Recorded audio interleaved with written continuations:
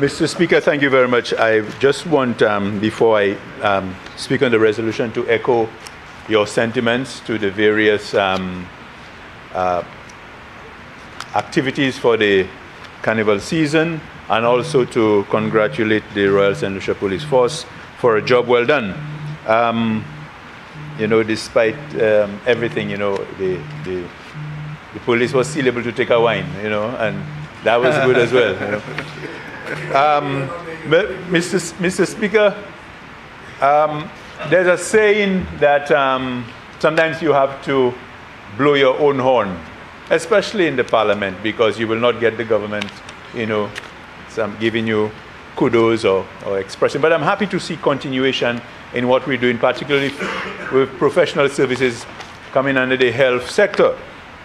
Because you will recall, Mr. Speaker, when the Finance Act was amended, we included professional services with both the dental and other medical services falling on it, where bringing in equipment, they would not have to have paid any customs duties, Mr. Speaker.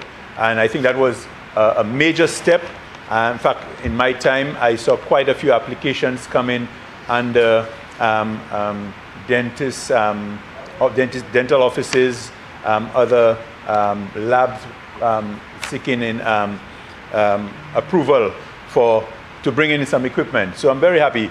But I noticed this has a sunset legislation in it, and obviously, when that time comes, we may have to come back to extend it, because I'm sure as we progress, you know, technology improves, things change, and we may have to add on the list. But I'm very happy that the government has added that sector to seek value-added tax